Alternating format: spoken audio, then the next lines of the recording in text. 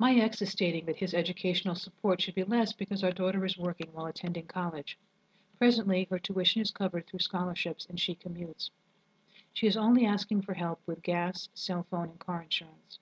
Is my daughter penalized if she works during college and as a result my ex would pay less support?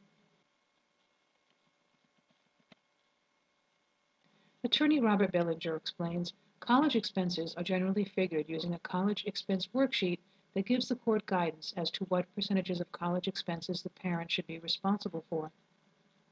One factor that the court will consider is the value that the child should be responsible for as well.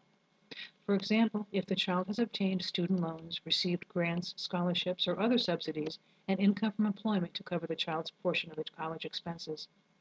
Depending on the amount of income that the child earns will determine if it is relevant. Typically, if any child is working part-time and makes a minimal amount of income, the court may not require that child to pay more expenses just because he or she is working. For more information and a free phone consultation, contact the Bellinger Law Office at 260-632-2214 or visit them on the web at robertbellingerlaw.com.